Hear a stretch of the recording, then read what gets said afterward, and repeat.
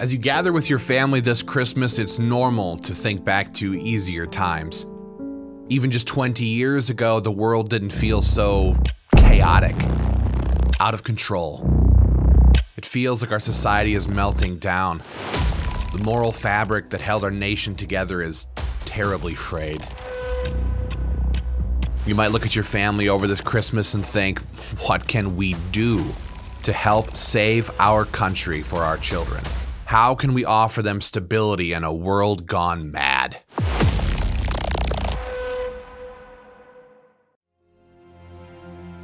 Well, you can start by telling them that the world will always need good men, because the world will always have bad men. As long as you're willing to stand with your family against the tide, there is hope for our beautiful America. America has been the light of the world since her founding, and we can reclaim that. Because in the last few years, we've all learned that all the stuff we used to think was so important back when the world wasn't crazy was a distraction. While we were enjoying living in the greatest country on earth, the left was busy taking over our society's institutions. From our woke education system that teaches our kids to hate America, hate their gender, hate the flag, hate their own families, to our sports teams, media outlets, box stores, medical institutions, these corporations hate us. Our government masked us, jabbed us, stuck us in our homes. The banks are trying to transfer our wealth into the pockets of the elites.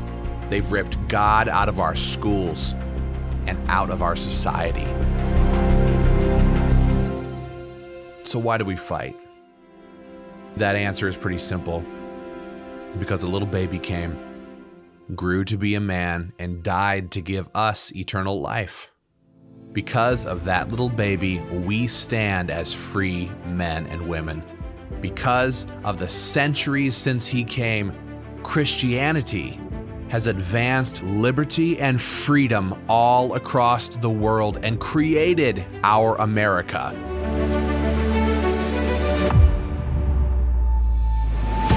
Christian men and women are not slaves, not to their sin nor to any government or tyrant.